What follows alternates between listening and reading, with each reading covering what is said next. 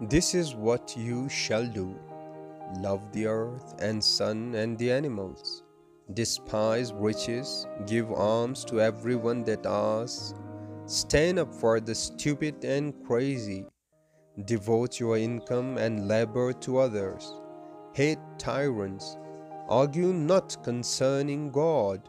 Have patience and indulgence toward the people. Take off your hat to nothing known or unknown, or to any man or number of men. Go freely with powerful, uneducated persons, and with the young, and with the mothers of families.